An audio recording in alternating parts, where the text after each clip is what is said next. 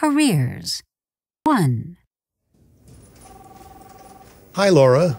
This is Jason Jackman from Showcase Stores. Hi, Jason. What can I do for you? Well, I'm calling to ask you if there's any chance of getting Sabrina Marquez to do another contract with us. You know, she worked at our Lexington store last year during the holiday period. Is there any way we can get her back again this year? Just let me have a look at her schedule. Okay, here it is. Well, right now she's working on a 2-month contract for a department store. But that finishes on the 15th. When do you need her to start?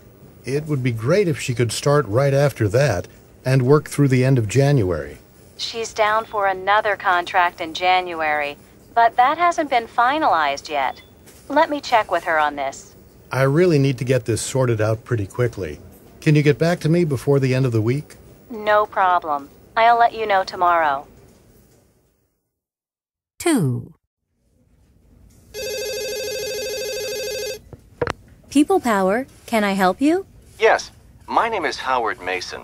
I'm the HR manager of Dextro Logistics, and we need to hire some temporary staff. Fine, Mr. Mason. What exactly are you looking for? Well, I need to hire 2 truck drivers for a service contract that we've just taken on. Do you have any drivers available? Yes, we do have a number of drivers available. What does the job involve? It's for an international assignment. We have to deliver some merchandise to a client in Mexico, and they gave us your name. The job would be for 2 drivers and would take about a week, I reckon. I'll need to know the exact dates, and we'll also have to discuss the conditions and go over the contract together. I think it might be better to meet. Sure.